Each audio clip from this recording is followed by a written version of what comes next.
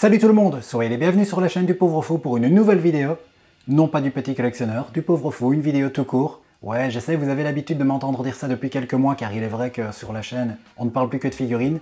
Mais il faut se souvenir que le Pauvre Fou est une chaîne qui a maintenant plus de 5 ans et demi et qui à la base parlait beaucoup de thématiques diverses, comme le cinéma et les séries télé. Et là justement, on va se concentrer un petit peu sur le cinéma, sur les Tortues Ninja. Bon, ça c'est pas très original. J'ai envie de vous parler un petit peu du dernier film qui est sorti le mois dernier, TMNT Mutant Mayhem, ou TMNT Teenage Years dans sa version française. Film d'animation donc, produit entre autres par cette, reviens. Je ne vais pas vous donner bêtement mon avis sur le film, vous dire ce que j'en ai pensé, je pense que ça n'a pas grand intérêt et que tout le monde s'en fout. Je ne vais pas dégager une thématique et proposer une analyse de fond, ça aurait pu être sympa, mais bon, j'ai pas eu cette idée-là qui m'est venue en tête. Je vais rebondir sur la polémique qui concerne le personnage d'April O'Neil. Oui, je sais, ça peut faire grincer des dents, mais vous allez comprendre où je veux en venir. Alors je vous avoue, dans un premier temps, j'étais moi-même perplexe lorsqu'on a découvert le premier trailer en début d'année, je pense, et qu'on a donc découvert qu'April était un personnage de couleur. Alors c'est pas le fait qu'elle soit de couleur qui m'a dérangé, c'est le fait que je me suis dit, ça sent à plein nez le cahier des charges. Le wokisme m'a encore frappé, comme on le voit beaucoup avec Disney. J'avoue, j'ai pas réfléchi plus loin, je suis un peu tombé dans ce piège, dans ce raisonnement facile. Maintenant j'ai vu le film, et je pense, vous l'aurez compris au titre de la vidéo, en général quand on pose un point d'interrogation, c'est pour répondre plutôt non derrière. Je vais donc argumenter ça, mais oui, je me dis que TMNT n'est pas forcément tombé dans le piège du wokisme, il y a un choix artistique qui justifie ça. Et c'est ce que je revendiquais, je me suis dit, je l'avais quand même dit ça sur les réseaux sociaux, même si je ne me suis pas vraiment exprimé ici sur YouTube, même pas du tout d'ailleurs à ce sujet-là.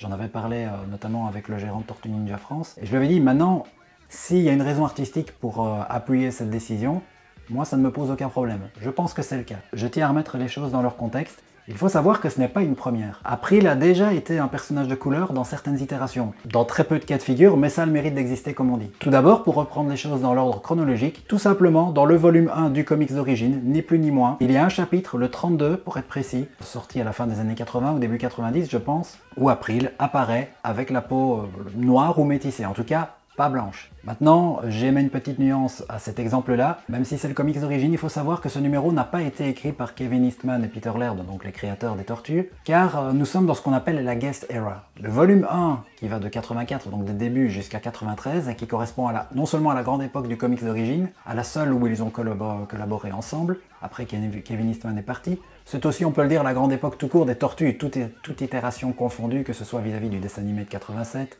les œuvres qui ont fait les grandes heures des Tortues, c'était à cette époque-là. La Guest Era, c'est une époque au cours de laquelle les deux créateurs ont cédé le flambeau à divers artistes qui ne font pas partie des studios Mirage. C'est donc des invités, comme le nom anglais l'indique, des guests. Et ils leur ont cédé le flambeau afin qu'ils scénarisent et dessinent eux-mêmes des histoires. Et ils étaient à la barre, ils prenaient toutes les décisions. Au mieux, Eastman et Laird validaient. Ils devaient à mon avis quand même approuver, parce que c'est quand même fait en leur nom quelque part, ça reste leur licence. Ils prêtent donc la responsabilité artistique, qu'ils ont reprise par la suite. Il y a quand même eu une vingtaine de numéros, 25 je sais plus, je vous donnerai les détails certainement ici sur un petit écriteau pendant que je parle. Et le numéro qui concerne l'April de couleur, ben, il est là-dedans. Ce n'est donc pas canon, car ce sont des histoires tout à fait libres qui ne s'intègrent pas dans la chronologie et dans la continuité narrative principale. C'est pour ça que je dis c'est un exemple un petit peu faible. Mais bon, voilà, ça s'est quand même déjà produit il y a bien longtemps. Ça reste solide dans le sens où c'est Mirage qui s'est englobé dans le comics Mirage tout de même. Sinon, il y a un exemple beaucoup plus proche de nous, en série animée, The Rise of the TMNT en 2018, dessin animé calibré pour les enfants où là, April est vraiment noire, afro-américaine. Donc on a des précédents. Alors maintenant, je vais parler un petit peu du film Mutant Mayhem. Forcément, je vais un tout petit peu spoiler, je vous préviens, si vous ne l'avez pas vu, je vous conseille pas forcément de regarder cette vidéo.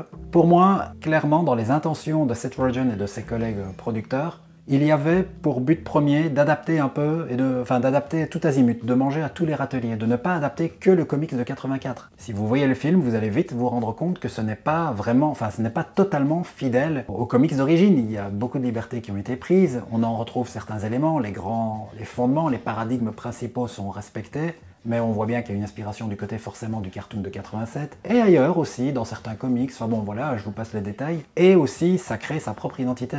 Ils sont en train de créer leur propre base aussi, il y a des éléments de la narration qui n'ont jamais été vus ailleurs, enfin je pense en tout cas. De ce fait, on ne peut pas dire que cette nouvelle April n'est pas fidèle dans le sens où, ben, qui sait, peut-être qu'ils ont été piochés du côté de 2018. Le chapitre 32, je ne veux pas insulter leur culture et leur intelligence, je pense pas, c'est quand même un truc plutôt sous-marin entre guillemets, à mon avis c'est passé sous les radars. faut vraiment être passionné pour le savoir, mais le dessin animé de 2018, pardon, je crois que c'est la dernière référence sur écran qui a existé avant ce film d'animation-ci. Corrigez-moi si je me trompe, mais je crois qu'il n'y a rien eu depuis, hormis en comics probablement.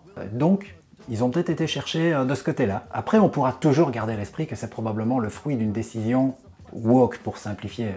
Donc, un cahier des charges, une croix à remplir, oui, il faut de l'inclusion. Voilà, on a un personnage humain, on va en faire un personnage de couleur. Même si l'intention de base est louable, pour moi, s'il n'est pas motivé par des décisions artistiques, mais uniquement politiques, même si bien sûr le cinéma est toujours quelque part un peu politique dans les messages que les histoires des livres, mais c'est un autre sujet, vous avez compris où je veux en venir. Pour moi, là, ça pose problème, comme le fait Disney, là, par exemple, je n'approuve pas, c'est vraiment trop gratuit. Voilà, et rien n'est gratuit en art, en tout cas, surtout pas dans le cinéma. Tout ce que vous voyez à l'écran a été pensé, en fait, par les scénaristes, les metteurs en scène, le chef opérateur, etc. Et donc, ici, je pense qu'on n'est pas dans le vulgaire cahier des charges. Déjà, au regard du fait que l'adaptation est assez libre, c'est une première chose. La deuxième chose qu'il faut garder à l'esprit, c'est qu'ils mettent vraiment l'accent sur le côté teenager. Alors vous allez me dire, mais oui, mais ça s'est toujours appelé Teenage Mutant Ninja Turtles, donc des tortues adolescentes, ça a toujours été le cas, déjà en 84. Oui, mais il y a une nuance, c'est que si vous prenez justement le comics d'origine, les tortues auraient 25-30 ans, l'histoire serait exactement la même.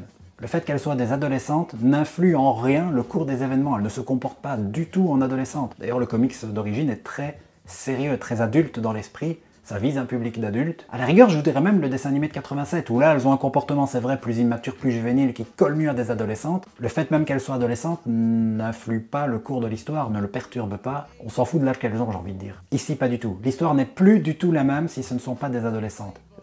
Leur condition de mutant et d'adolescente est vraiment, vraiment mise en exergue et en avant. Plus encore que les personnalités des tortues, par exemple, je trouve. Et on vise un public d'adolescents. Clairement, si vous êtes un vieux briscard comme moi de 40 ans ou plus, qui avait vécu l'époque fin 80, début 90, eh bien, dites-vous que ce film, c'est pas fait pour vous. On n'est pas du tout le public visé. Le public visé, clairement, ce sont les adolescents qui ont l'âge des tortues et d'April. April elle-même est adolescente. Et ça, c'est une grande première. À l'instar de son physique, là, on est dans la déconstruction des mythes. Clairement, c'est une tendance aussi actuelle, hein, déconstruire les héros, déconstruire les mythes. Pourquoi pas? C'est un autre sujet. Je pense que la polémique se concentre essentiellement sur sa couleur de peau, plus que sur son aspect physique. Elle est un peu rondouillette, elle est plus petite. Bon, peu importe, passons. Mais les adolescents d'aujourd'hui, à l'instar des 3/4 de la BO, qu'est-ce qu'ils écoutent? Du hip-hop, que ce soit aux États-Unis ou ici en France, en Belgique. Ici, clairement, on est dans une vibe très urbaine dans laquelle s'inscrit parfaitement cette nouvelle April, puisque le hip-hop, c'est une culture afro-américaine. Et cette nouvelle April, probablement qu'elle est afro-américaine, je ne sais pas, ce n'est pas précisé dans l'histoire. Elle s'appelle bien O'Neill, donc une consonance irlandaise. C'est plutôt des blancs, les Irlandais, donc du côté de son père. Peut-être a-t-elle métisse, c'est possible. Je dirais que ça pourrait être une métisse, voire même une sud-américaine, une puertoricaine, je ne sais pas. Il y en a beaucoup, il y a une grande communauté puertoricaine aux États-Unis également. Elle me fait penser un peu aux gens de ces minorités-là, car oui, je dis minorité, car c'est comme ça qu'on appelle aux États-Unis les gens qui sont de couleur, car la majorité des Américains sont quand même blancs. Je vais essayer de trouver les chiffres, je crois qu'on est à 65-35 dans le rapport.